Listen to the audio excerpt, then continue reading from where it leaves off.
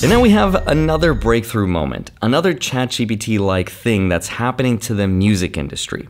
Now, this is blowing minds, and I think it's going to accelerate the impact of real people losing jobs very soon. The platform's name is called UDIO. Think of UDIO kind of like ChatGPT, except for creating any kind of music that you want. So I tried this out for myself, and I asked it to create me a short soundtrack that's based on Andrei Jikh, the YouTuber, about finance and investing, and then 1 minute later, here's what it made me.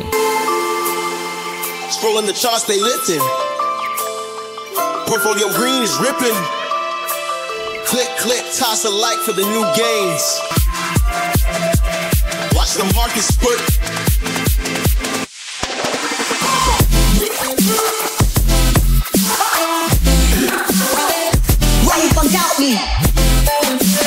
Come on, that was pretty good. That took me way too long to prepare for and then shoot like 10,000 takes of and then re-edit and then do the whole thing, but that deserves a smashing of the like button because the cardistry is sold separately. That's not AI yet. But you guys remember like 25 years ago, we used to watch those commercials on TV and then they try to sell us music on those CDs and then the voice would come on and it would be like, call the 1-800 number for a lifetime collection of classics such as The Power of Love by Celine Dion, The Vision of Love by Mariah Carey, all yours for $16.99. Well, what I didn't imagine is that 25 years later, humans would be given access to the most advanced technology on Earth. And then we would use it to create our own modern classics such as, I just shaved my bush and I'm ready to go. I just bust a nut in my pants, and I got a broken heart, and other classics that are now trending. But the crazy part about them is that they're actually kind of fire. I want you to listen to a short one right now. I'm gonna add some of my own magic into it, some riz, some pizzazz, some rizzazz.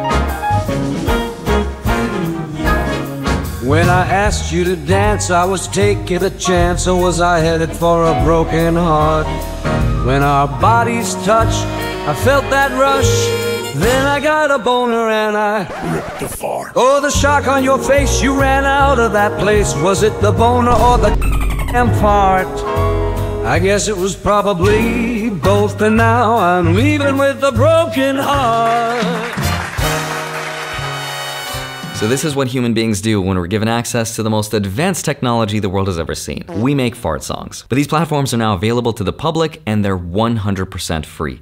So in today's video, I want to show you exactly how to use these platforms so you can create your own works of art. I'm going to show you the latest advancements in this field and how this tech will impact the global economy and how many people can potentially lose their jobs because it can do so much more than what I just showed you. And then later in the video, I also want to show you copyright law with AI and how countries around the world are fighting this technology. So let's get into it.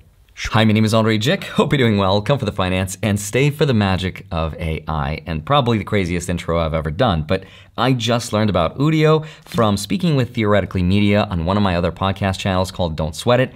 And it blew my mind because even though this technology is less than 1 week old, it's already getting musicians asking if this is the end of their career. And that is a big deal. Now, UDIO was created by ex-DeepMind employees, so the same people that used to work on Google's artificial intelligence technology. And let me just show you how it works and how you can use them. Now, there's actually two separate platforms. One of them is called Suno AI and the other is UDIO. Now, UDIO is considered to be the better of the two platforms. It's also the latest one that just got released, and it has much more realistic sounding vocals. But both UDIO and Suno are kind of doing the same thing. At their core, they were trained by sampling millions of real-world soundtracks, which are then used by predictive technology and neural networks to create debatably original melodies and lyrics. Basically, I have no idea how it works. It works like magic. You tell it what you want, and it creates a song for you. And here's one of the really cool examples you can do with it. You can ask it to create specific instructions on how to create pasta,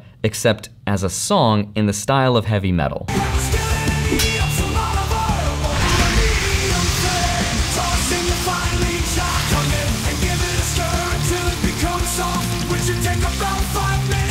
Sorry, I got carried away. That whole thing deserves its own separate video, but I'm gonna leave a link down below to the original soundtrack for you to listen to, because it's worth it. Now here's how you can use these platforms to create your own music. I don't think I'm going to dedicate an entire section to this because it's pretty self-explanatory. All I did was at UDIO.com, I just signed in through my Google account, and then at the top where the prompt is, I just put in the song that I wanted it to make me.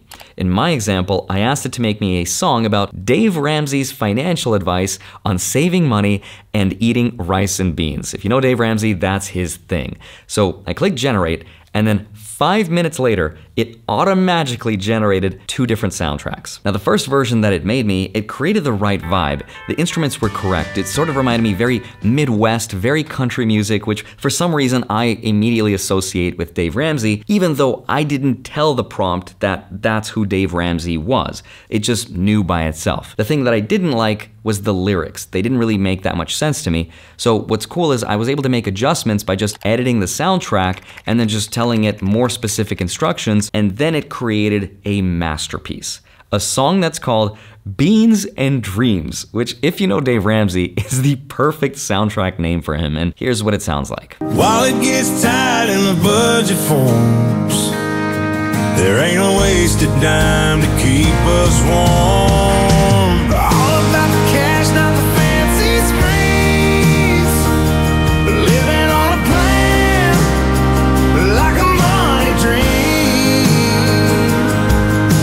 From debts to wealth, no in-betweens. He's preaching that financial routine.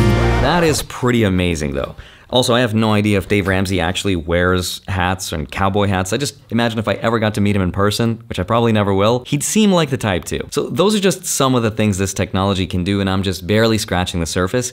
But it does have limits on what it allows you to do. Like for example, you can't ask it to create a song for you in the style of, say, Paul McCartney. I actually tried that, and it said, we do not generate artist likeness without their permission, and it completely replaced the song and the voice with something else, which is good. But I also think there's people that have found ways around this, which is bad. And that brings me to some of the downsides and the problems of this technology. Arguably, the biggest impact this will have is, of course, on the jobs within the music industry. Think about all the songwriters, the composers, the engineers, the sound designers, and the employees that are part of companies like Epidemic Sound that are platforms designed to create royalty-free music and sound effects. What happens to them? That's a lot of jobs that are potentially displaced. For example, there's 2 million songwriters in the US alone, according to the Performing Rights Organization. And now this tool will allow any average person with no skill set, no prior experience to create some really good music, which on one hand is a good thing, but if you're an artist, you'll probably hear your clients say, "Why should I pay you more when I can just create my own music with the click of a button?"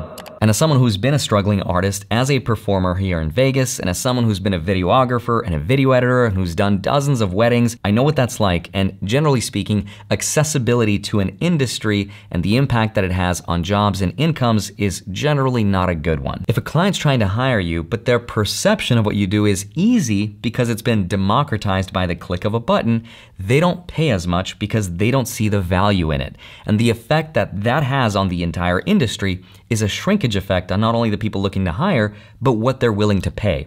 And as the artist, it's completely not fair because not only do you have to continue being talented at what you do, but you also have to learn how to use these tools if you want to stay ahead of the game. So you're expected to do more, but be paid less for it. This actually happened to the production industry in 2008 with the release of Vincent LaForet's Reverie video, which was shot on the 5D Mark II, which made filmmaking accessible to everyone and it reduced a lot of budgets. But the truth is, that's also how I got into filmmaking. I would borrow my friend's 5D Mark IIs and then I would just shoot a bunch of really bad videos, and that's how I learned. So the effects are not all bad. Some of them are good. So it's not going to get rid of everyone in the music industry, but it will consolidate a lot of jobs and most likely reduce a lot of budgets. Luckily, we still haven't completely lost our minds and we still support live music and going to concerts, so hopefully that lasts a lot longer. Unless the robots. Another major problem with this technology is that it was created by sampling or learning from real music from real artists without